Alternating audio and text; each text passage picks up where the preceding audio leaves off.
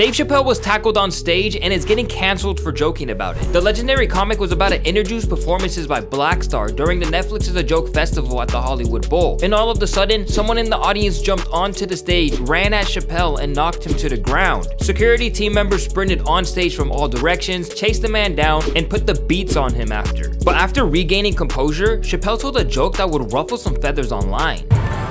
It was a trans man.